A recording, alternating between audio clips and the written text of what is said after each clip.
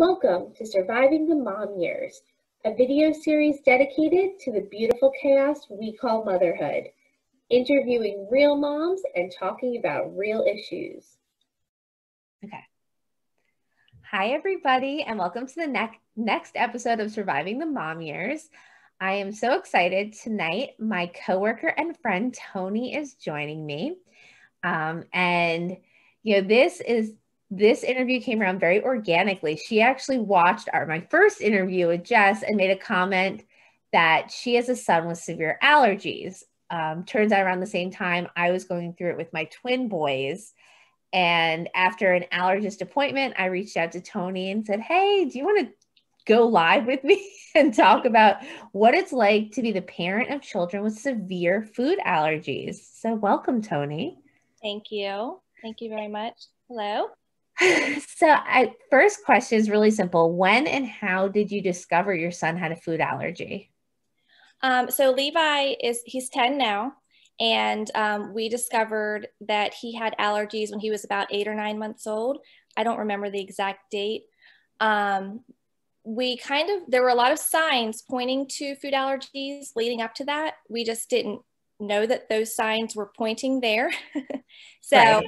It was at that age that I finally took him to an allergist and got him diagnosed.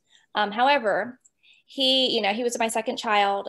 He was a very fussy baby, which, was something that I, didn't have with number one, but every child is different. So it was, I didn't really think it was that abnormal.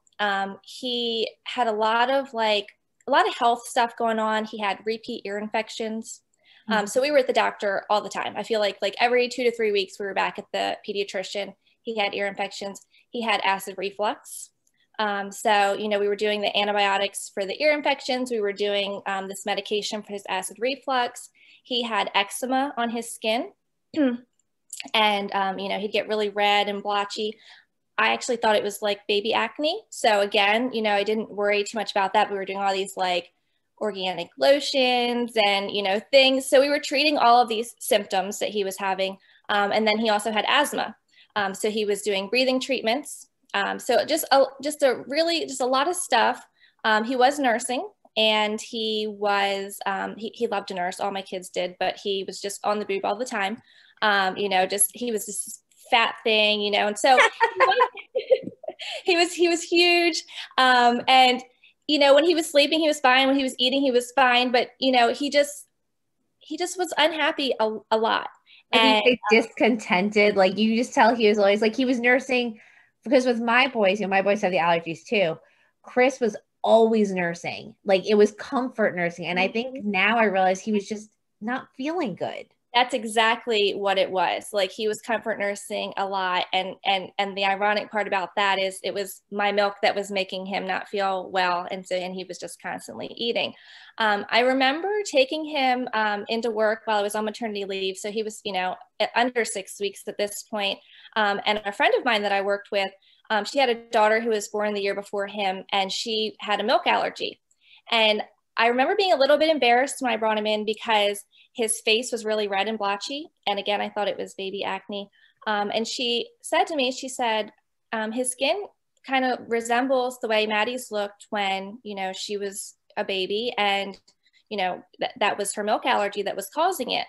I really didn't think much of it because, again, he was so little at this point. But that was kind of my first intro to allergies. And it kind of went in one ear and out the other, but I remembered it.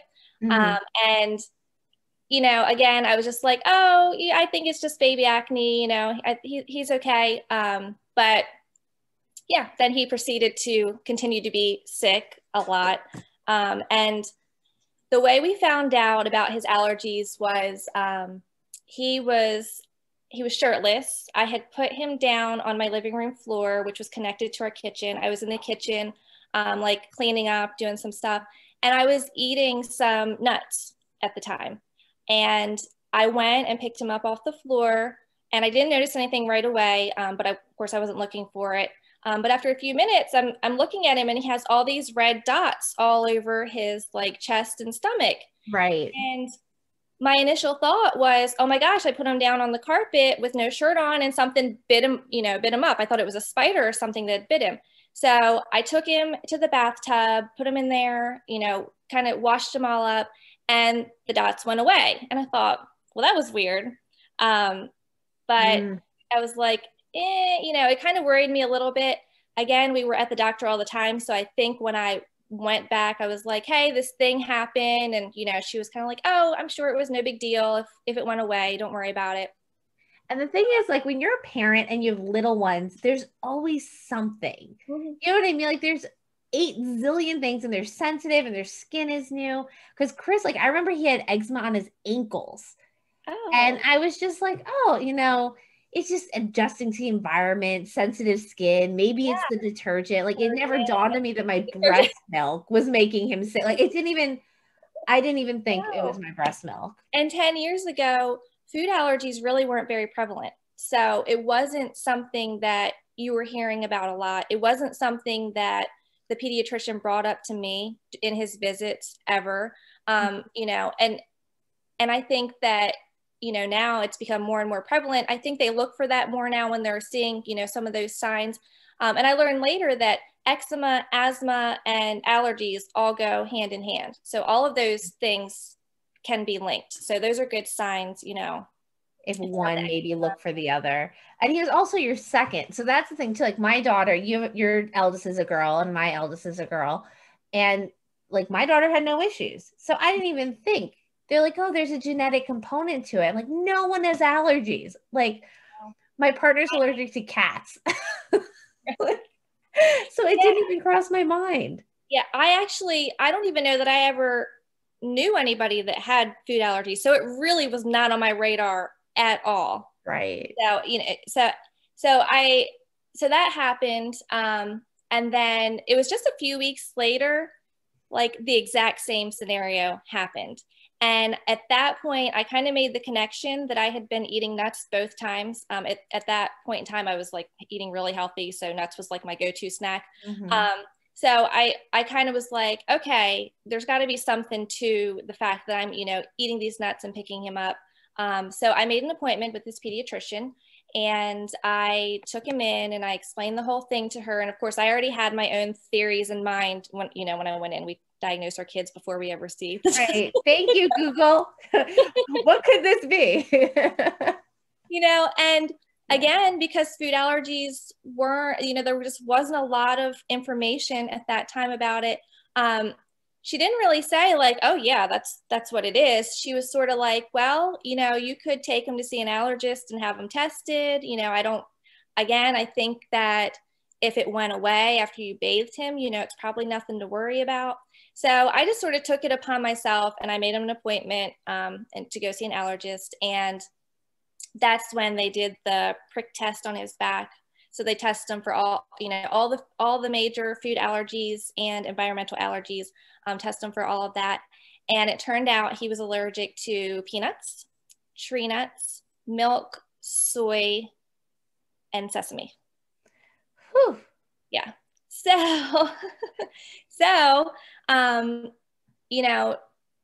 His peanut, where she tested for the peanut, swelled up more than the rest of the allergens. So she said, I kind of have a suspicion that his peanut allergy is elevated, but we can confirm that with blood work. But based on the size, because it was like triple the rest of them, she said, I think he's got a pretty severe allergy. So in the meantime, you're going to want to keep him away from peanuts until we can. Did you get an EpiPen at that point too? I mean, we couldn't get the EpiPen there. And again, this is 10 years ago. So right. It's different now. I'm digging deep. So I think she said, she gave us the prescription and we were able to get it filled, fairly quickly. We took him also relatively quickly to get his blood work. And it came back that his peanut allergy was really elevated. And so she explained to us what that meant, and it was really scary. She said he's at the level where if he ingests peanuts, he's going to go into anaphylactic shock. And, she explained all of that to us. And, basically, if you're not prepared and you don't have your EpiPen and your Benadryl, and something were to happen, then, you know, he could stop breathing and he could die. So, you know, she explained all of that. Yeah. Whoa. It was a lot. It was a lot to take in, for sure. But she explained all that to us. I was really grateful that, you know, because she knew I was nursing, and that was something that, you know, I just loved. I mean, I just absolutely loved nursing my children, and it wasn't something that I wanted to give up. And so she could have judged me and said, you know, put him on a formula that he can have. But she said, if you want to continue to nurse, you're going to have to cut all of that out of your diet. Right. And I was like, okay, I'll do it. Whatever I need to do. Yeah. Like, so I cut out, I mean, like no cheese, no milk, no eggs. I mean, I was basically eating meat, vegetables. Like I couldn't have any packaged food because everything has soy in it. So it was Right. like My one son has a soy. So I've got one who has a dairy and one who has a soy, and then one who has a wheat, and then they both are severe egg and severe peanut. Like the peanut or the egg would send them into anaphylactic, most likely. We don't know for sure because we're in the we're where you were 10 years ago. We're like in the beginning in the testing. yeah. And the allergist's exact words were, we're playing with dynamite. Like, we don't want to test them, like give them peanut butter until we do a lot more blood work and a lot more testing. Like the giving them peanut butter is down the road because based on their numbers, it could be mild or we could have anaphylactic. So Yeah. And at 10 years old, Levi has still never been tested because his numbers haven't come down to where he can actually have the peanut test. really? Really? Yeah. So how often do you go to the allergist? Is it every 2 years or? I try to go before every new school year. I'm sure I've probably missed a couple years because we've just gotten so used to our routine that it doesn't really, you know, it's not hurting anything to have him not be eating peanuts. He's not missing it at this point. He's never had it in his, you know, in his life. Right. So, you know, I do try once a year, you know, before school starts, but I was getting like really like deflated that the results were not coming back better. Like they were actually getting worse, you know, several times around. I thought, I'm not even going to take him back because I don't even. Is there a point, and I don't know the answer to this, maybe you don't either, but like, is there a point where they're like, all right, at this age, it's not going to get better? Do you know? No, she actually told us very early on that at the level he was at, there was a good chance he would never outgrow it and he would just be allergic to it his entire life. So we knew that from the beginning. Right. But then we have met so many people who have outgrown peanut allergies that I think we started to give ourselves a little like false hope. But so far, no, he's not. It's not looking good. So poor Levi. But you're not alone because this is, I mean, peanut allergies are more prevalent than I ever realized, which surprises me because, you know, once you find out your kid has a peanut allergy, you are reading every label, right? I mean, every label of everything. So it surprises me that so many things still have peanut exposure in them, knowing that there are hundreds of thousands of kids who have a peanut allergy. Yeah. And it is life-threatening. It is not hives, it is anaphylactic. Yeah. It's crazy. So how did you feel like when you got that initial diagnosis and the doctor told you it was that dangerous? You know, what was your first gut response? Do you remember? I mean, it was scary. Yeah.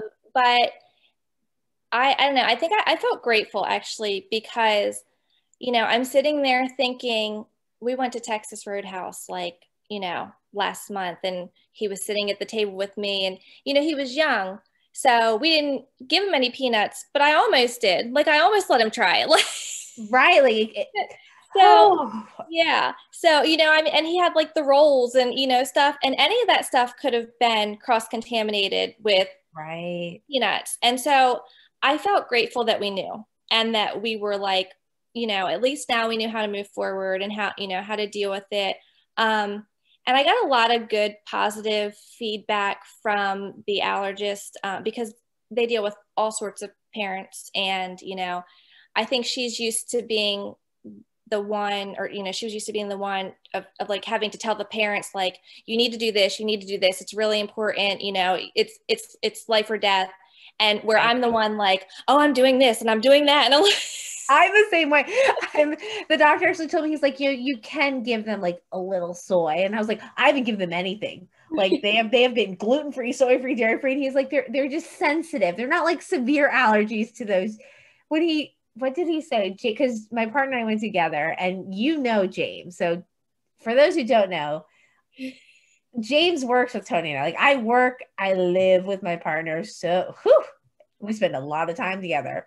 But you know how he is. He is very much like I don't want to say anal retentive, but probably the best word for me. And he is the one who's like, they'll be fine. They'll be fine. Mm-hmm. And the doctor goes, so you're telling me they've never had ice cream? And I was like, no, my kids, the blood work said there was a dairy allergy. And he said, yogurt? Nope. He said, what did you give them for their birthday? Did they get cake? I was like, nope. They said egg allergy. I'm not giving them anything. So I'm like you. And he told me the soy, egg, or the soy, dairy, and wheat, little bits. You know, don't like overflow their system, but give them a little bit. But he said, do not touch the egg or the peanut. Yeah. But I remember feeling relieved for the answers because, like you, my one son, Jimmy, had the never-ending ear infection. Actually, we ended up in the ER because his fever wouldn't go down. And it turns out after 2 rounds of antibiotics, he had an antibiotic-resistant ear infection. And his fever would not go down. And of course, everything happens Saturday nights. This never happens on a Tuesday at 9 a.m. So he had the ear infections. Chris had the acid reflux and the eczema. And so I felt like you, and I found out I was relieved. Yeah. But then it's scary too. It's scary. And they're home with me right now. You know, I have a nanny who comes to the house and watches them, and she's very conscientious. We've done EpiPen training with everyone in the house. But then I'm thinking about sending them to daycare next year. Mm-hmm. And that's got me a little nervous. I'm a little apprehensive about that. And I know daycare is peanut free, but the egg for them, we knew the egg allergy. So the peanut, we found out because of the egg allergy, we gave them scrambled eggs and hives, like their faces, their mouths, everything. And I felt really bad because a little piece of egg fell down one of their diapers. And we didn't know. I mean, they're 8 months old and there's egg everywhere. It's in their hair. It's on. So we immediately get it off because the minute they touched it, they broke out, not even eat. Well, that little egg fell down the diaper and we went to change the diaper and it was like an open welt where the egg just touched the skin and it was just scrambled eggs. So that for us, the peanut scares me, but I haven't seen any effects of the peanut. It's the egg that really gives me because I've seen that it caused a sore just from contact. I can't even imagine what would happen if they, you know, they did eat a little bit and they did break out really bad, but like if they were to get worse, what would happen? Yeah. So it's scary for sure. It's easier when they're at the infant age because you have all the control. Right. So tell me what was like when your son went to school, like how did you manage that? What did you do to prepare him and yourself when he was in kindergarten? So he was always in daycare as well. Okay. So he went from daycare and he went to a daycare center. They were really good about, the allergies. He, I think, was the only child who had a food allergy for a while, but then as he got older, I think, there were some others. So they, I talked to everybody that's going to be with him when he was younger about how to use the EpiPen, what he's allergic to. When he started school, I just make a point to, never miss the open house. I always go to open house. I always stay after, and I always have a conversation with his teachers about his allergy. And I explain, I give them the introductory, this is what's going on. He's allergic to peanuts, severely. The nurse has an EpiPen in her office, and, I give him the whole rundown of, he knows not to take food from friends at lunch. I'll pack his lunch to make sure he has, safe things to eat. I used to have the conversation about treats being sent into class. So if people send treats in for birthdays, he cannot have those, period. I don't care what the circumstance is. I will send treats in for him, and you can keep them in your desk drawer. And when it's time to celebrate a birthday, you just let him pick one of those out. And so I always did those things. That's a good idea. That's like, I feel like that's something that I'm going to take from this conversation. Yeah, so his school district actually stopped allowing homemade treats to be brought in. So now anything that gets sent in has to be store-bought, which is a lot better, because then, you know, the food labels are there. Right. Again, now he's older, so I have become more lenient as he's gotten older, because he can help manage his allergy, which is awesome, you know. And then I always followed up after talking to the teachers with an email. I'd say, I'll send you an email with some more details. So in the email, I would outline everything. I just know this from working with you. So again, Toni and I work together. Toni is, I love it. It's like, I almost want to call her bullet point Toni. It's like, which is great. It's so good. And I love that that carries over into your personal life, and it's not just like professional. You're so on it all the time. So I would, I'd outline everything, and I would always go online and find a food label of something that you wouldn't expect to have peanuts in it that has peanuts in the ingredient. And usually you can find some kind of crackers or something, like a cheese cracker, and you'll look on the ingredients, and sure enough, there's peanuts listed in the ingredients. And so I like to send a couple of examples of, please read food labels, and this is why. Right. And then I would also ask them to forward it on to all of the other teachers he comes into contact with for gym, music, all of that. So, everybody is at least hearing it. When he was younger, I did have some t-shirts made on custom ink that say "No peanuts for me." And I would have him wear that to school, like on the first day, and then every couple of weeks, just as a reminder, because I don't want to. Genius. Oh my gosh. Everyone watching this, hold the presses. That is genius. No peanuts for me. Yeah. And so, I'd have him do that. And because I don't want to be the mom that's constantly, bragging on people like, oh, he can't, you need to do this, or he can't do this. I just want those little subtle reminders, because I know that when you don't have a child that has a peanut allergy and it's not on your mind every day, you forget. Right. And that even happens with family, like with grandparents and stuff. My parents, they know he has a peanut allergy, and, they know how severe it is. And they've taken him to Dairy Queen and forgot his EpiPen bag. And I'm like, no, you cannot do that.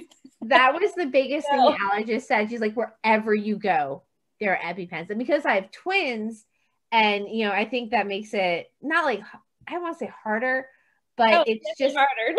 Like if they're going in different directions, like if Chris is going with Dad and Jimmy's going with Amy, and I'm like, okay, you got your EpiPens, I got and we already have 8 EpiPens that are spread out like in different diaper bags and in different things. And then someone told me the other day, expiration dates. My Aunt Tracy, shout out to you, Aunt Tracy, if you're watching this. She watches all of these, so I know she's one of my 7 watchers.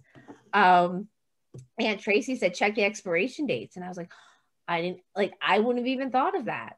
Yeah. So, yes, they do have expiration dates. And so what I've heard, and of course I'm not a medical professional, and, this is just something that I heard, is that they stay good. So the expiration date is printed right here on this black spot. I don't know if look at you prepared. Thank you, Toni. Yes.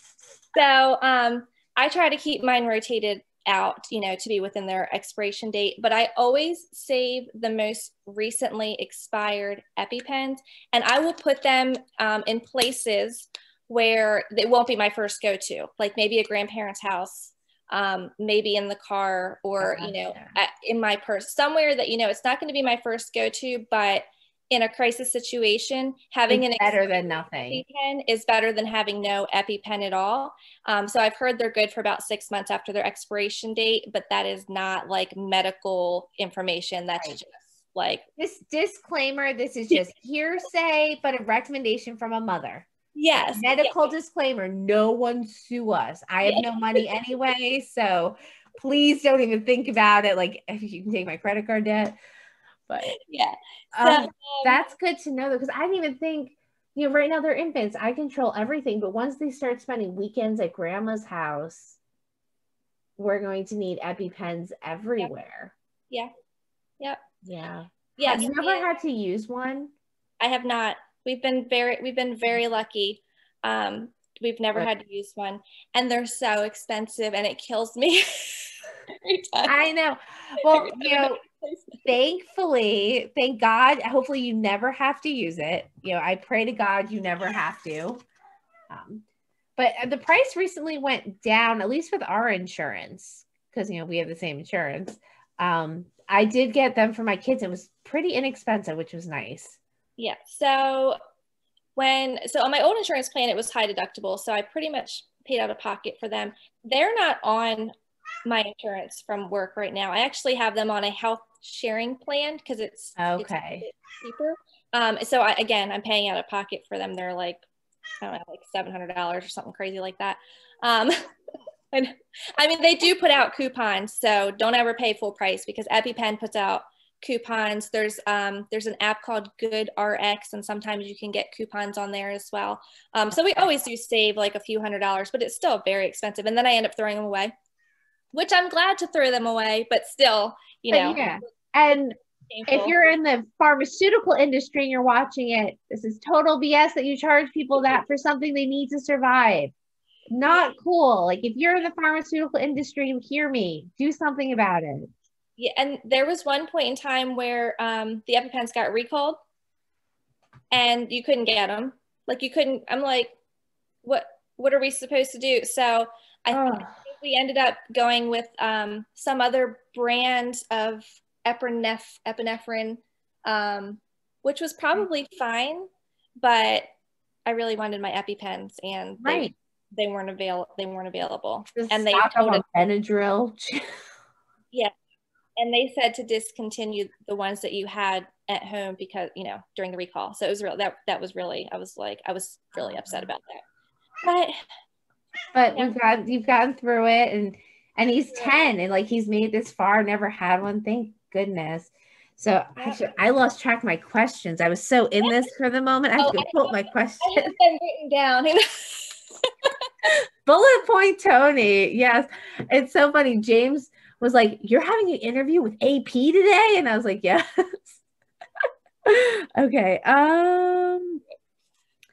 Okay. So I think, the only one I have, well, we're coming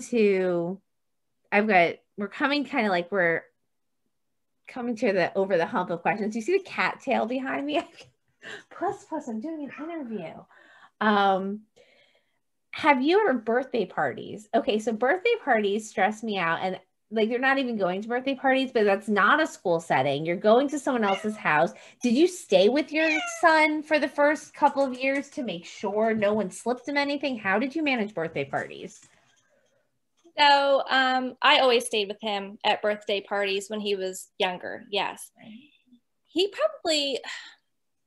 probably 8 before I would actually leave him at a party, but that seemed to be just how it went. It's not like when we were kids and your parents would just drop you off with strangers and leave. Like, a lot of parents stay at birthday parties. So I actually didn't have a lot of struggle with that. Yeah. So I wouldn't worry too much about that one, unless you're like looking for some free babysitting and you want to drop your kids off. And totally overprotective mom. And that's, I guess I have that anxiety about being that mom who is that, who shows up, who's like, I'm just going to stay here if you don't mind. Like, I don't need to drink or eat anything. I just need to keep an eye on that kid or kids. No, I mean, that's not the experience that I had with my kids as they were, going through all that. So that really wasn't, it really wasn't bad. Okay. That makes me feel better. Yeah.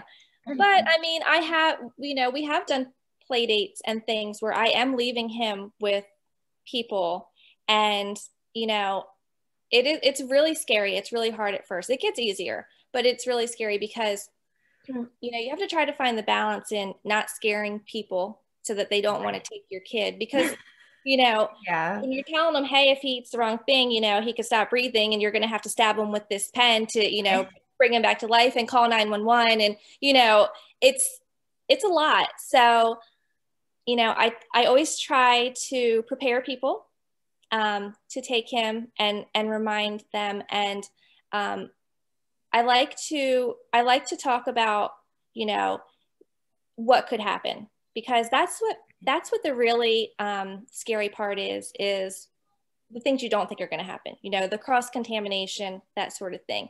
So, you know, for example, we made a decision when we found out about his peanut allergy that we were going to have no peanut products in our house at all. Of course, that's what we did too. I had an older child. Hold on one second. I've got a baby screaming in the background. Sorry. I hear him screaming and it's going to wake up the other one. So one second. Okay. So preparing for friends, right? Yeah. So, you know, so the first thing I do is I say, you know, so we have a special bag. Once he outgrew his diaper bags, we decided to have a bag that was just specifically for his EpiPen and his Benadryl. And so it fits just those two things. And so he, you know, it's got a little handle. So he takes this with him everywhere.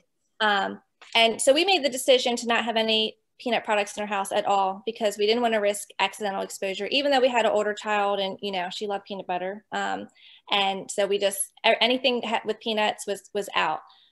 Going into other people's homes, of course, it's not that way.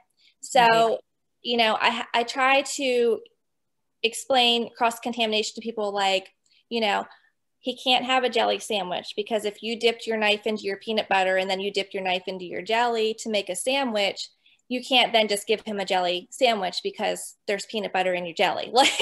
Right. Yeah. And people don't, and that could have happened by your youngest child 4 weeks ago that you don't even know. Yeah. So, you know, just reminding people of those sort of things. And then, you know, I tell them, like, he's never had peanuts before. Our expected result is anaphylaxis, which means that, you know, his breathing could be compromised. Right. If for some reason you have an issue and you feel like he might have been exposed, then I show him how to use the EpiPen. But I try not to go too overboard. And then I worry. I worry, you know, when he was younger anyway, I would worry a lot. The great thing, and the thing that I would recommend to all parents that have children with peanut allergies, is teach your children from a young age how to manage their own allergy, because you can't always be with them, you can't always protect them, but if they have the knowledge, they can protect themselves. And we were really diligent about teaching him to read labels. Even before he could read, he would ask other people to read the labels for him to check. Oh, good. Yeah. And so I would get, you know, I would have parents say, oh my gosh, you know, you should be so proud of him. I tried to give him goldfish and he said, can you please read the label and make sure there's no peanuts? But this is great advice, because, you know, that's years away for me, and yet I wouldn't even think of that. And I'm so glad we're having this conversation, because it is hopefully helping other people, but it's definitely helping me as I'm figuring out at the very beginning stages of navigating. Well, good. I'm glad. Thank you. So that was a big help. And then, you know, just teaching him, like, not to take food from friends. That's another big one. Like, if there's not an adult around, when you're on the bus, there's no EpiPen on the bus. He has to go to and from school on the bus with no EpiPen. And I would worry about that, because I thought all it's going to take is some kid to be like, hey, you want this Butterfinger? Like, you know, right. So, you know, I made sure to let him know how important it was not to take food from friends, not to eat anything, you know, without confirming that it was safe for him. And he's old enough now that he knows what he can and can't have, but he'll still ask me, like, you know, if they get something in their stocking that we don't normally buy, he'll come and say, Mom, you know, I read this, I don't see any peanuts on the label, but can you look at it and just make sure? So, like, he's really conscious. That you did a good job, Mom. Like, you nailed it. That's awesome. Like, yes. Yeah. And he's 10 now. So, like, he's old enough. He gets it. He knows what it means. Yeah. So, and now, you know, we have a toddler now. And so we don't worry as much about him because, you know, when there's a baby, the baby's, you know, always the center of attention. So we try to get him to remember his bag when we're going places, because we have to get the diaper bag and the sippy cup and, you know, my purse and everything, you know. So I try to make him responsible for remembering to take his EpiPen bag with us. So that has been more of a challenge. I have to stay on top of him, but you know, I can tell you how many times we've left the house and we'll get to the end of the development and I'll say, do you have your EpiPen bag?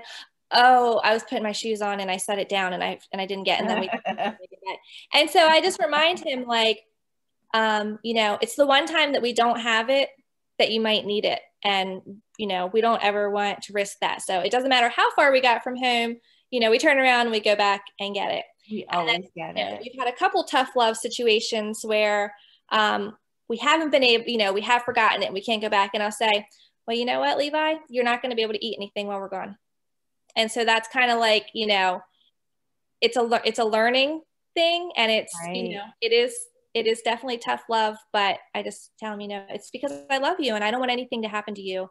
And it's not worth risking your safety, you know, if we don't have what we need. So yeah, I think that's great. You know, ownership of accountability there, and also it goes beyond that. It's because you love him that you're worried. So we're coming to the end, because I don't know how much longer this guy's going to just sit here and chill, staring at the camera like, oh, what is going on? But yeah, it's way past. We should be 2 hours into bedtime by now. Actually, he kind of looks like he has little hives on his cheek. Oh, great. I don't know what he got exposed to on the subject of food allergies. But what is a product right now that you love? Like in your mom world, what is something that you are just rocking right now? I'm loving my air fryer. Me too. I just got one. Yeah. I actually got mine last Christmas, so I've been using it for years. So I really thought it was going to be one of those appliances that goes into the cabinet and never comes back out. But we loved it so much that it actually stays on our counter all the time. And it's great for kids, because, you know, the kids are home now all the time too, because, you know, the schools are closed and stuff. They can literally throw anything in there and shut that little drawer and turn it on and cook their own food. It cooks so much faster. Like, you know what I mean? It's fast and it's crispy. Yes. Leftovers. Like we got for New Year's Eve, we got some chicken wings. They were better the next day after I threw them in my air fryer because they got so crispy. Yes, they were better leftover than they were the first day. I mean, it's just. I love that you love that, because I am an air fryer I don't even know. I'm trying to think. I'm so tired. For anyone watching this, it is 9:20 at night right now. We just worked all day, so my vocabulary is lacking. Yep. But I am a novice to the air fryer world. But tonight we had sweet potato fries. Tomorrow I'm making garlic parmesan zucchini because that's the other thing with all the food allergies, you know, just linking to the air fryer, is I cook a lot more from scratch.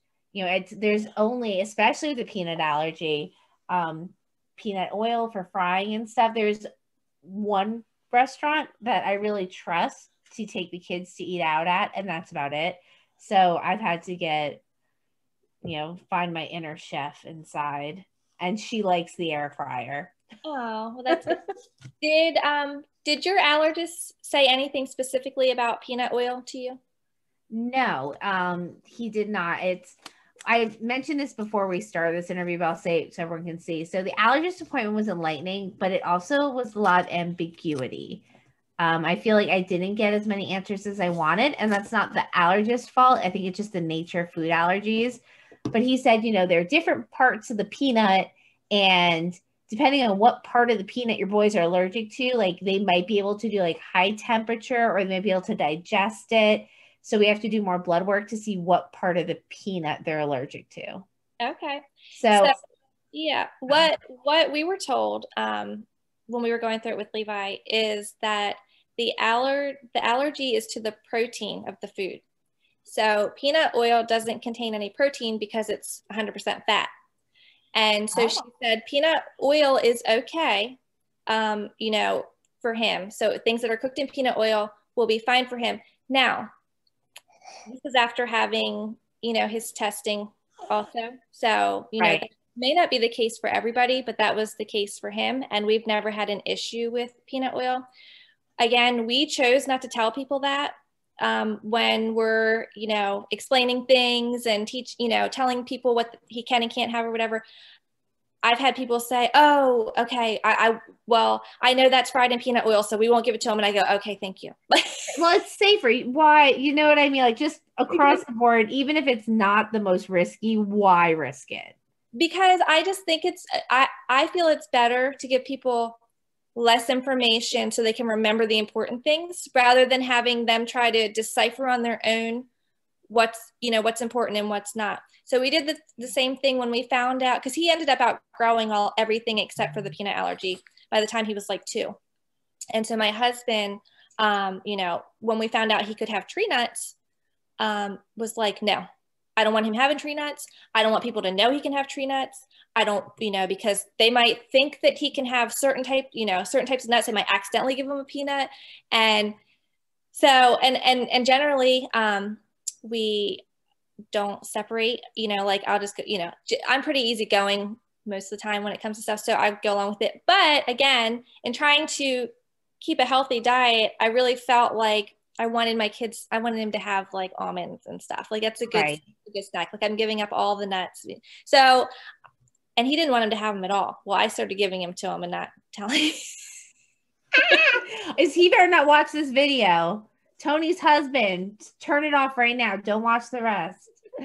That's funny. And then so he was really mad at me when he found out, but I was like, I'm sorry. I just made an executive decision that I think this is what's best for him. So you weren't here. Also, nuts are healthy. Nuts are healthy. They're one of the healthiest proteins. And I don't know if everyone can see from watching this, but Toni's very healthy. She takes very good care of herself and her family. So I get that. And I'm hoping this one, Jimmy, this is say hi, Jim. Say, I'm really tired. He had almonds. He came up on the almond register too. So I'm worried they're worried about more than just peanuts on him. And that makes me so sad because I love almond milk. I love almond milk, but we're not drinking it right now. Yeah. We're drinking oat milk right now. That's where I've come. Oat milk and Ripple pea protein milk are the only milks. Oat milk is thick. Yeah, but you're not spending coffee. Oh, really? If I mix it in coffee enough, it's fine. But all right, so we're coming to the end. This is actually gone almost an hour. Whoa, that's good though. It's good information. My last question is, what are you grateful for today? Oh gosh, what am I not grateful for? So I have a teenager and a 10-year-old and a 2-year-old. And so I am just so grateful, that they're all healthy and thriving. And we originally had only planned to have 2 children, and then at the last minute, it was kind of a now or never thing if we're going to have one more. So I was 35.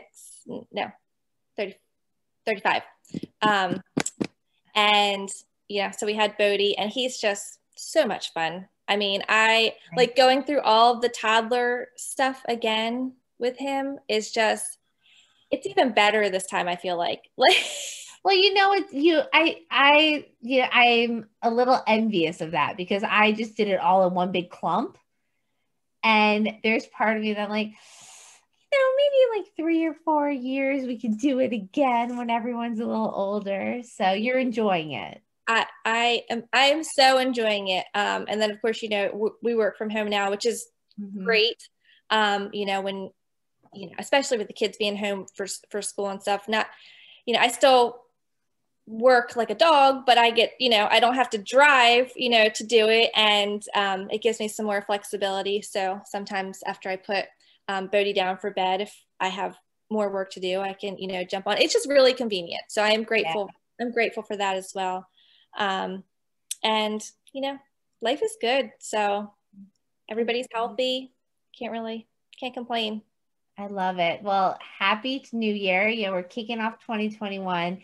Thank you for being my first interview of this year. I appreciate it. Thanks for having me. And I'm glad that I got to share some of my experience. It's definitely, it's a lot. So, but it will all be okay. Like you'll get through it. You'll have those moments where you feel like it's just too overwhelming. Oh, one more thing, product wise, sun butter, which is made from sunflower seeds. Yes, Really yes. I haven't tried it. That was their birthday cake. So their birthday cake is before I knew they could have a little dairy and a little soy, was just banana, gluten-free oatmeal, and some butter cups. And I baked it into a pie.